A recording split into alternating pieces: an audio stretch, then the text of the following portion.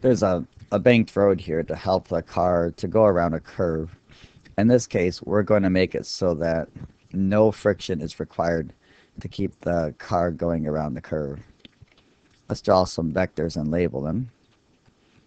Straight down is going to be gravity force, and then off perpendicular is going to be the force normal. Now in this case, normal and gravity y will not equal each other. So let me go ahead and break this into a vector components. Again, we'll label all these in a moment.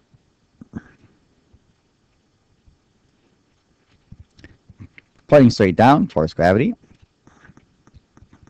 The one perpendicular, again, force normal.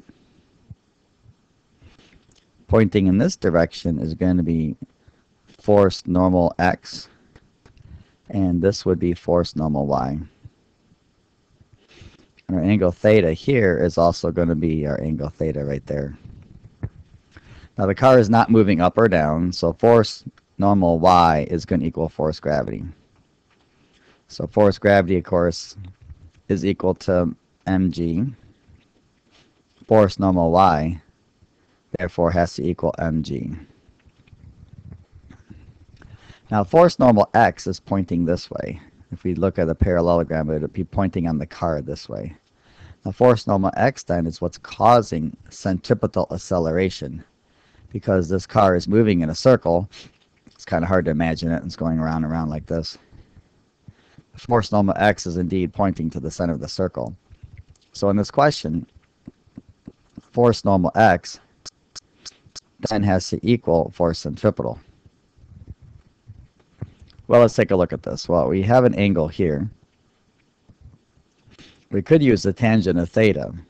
Tangent of theta is equal to the opposite side divided by the adjacent side. So let's write that over here. Tangent of theta is equal to force normal x over mg. Because remember, force normal y, this part of the triangle here, is indeed equal to mg. So force normal x is going to equal mg tangent of theta. Now remember that theta is right here, which is also the same as the angle of the incline.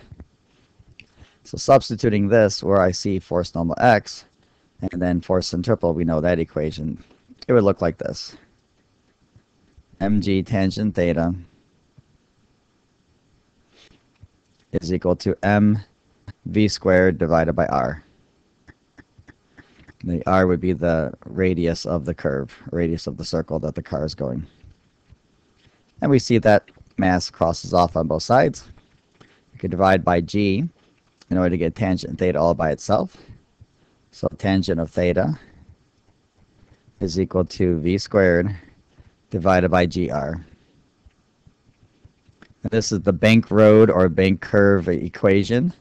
And generally, we're trying to find the angle that we have to bank the road so that no friction is required to keep the car going around the circle.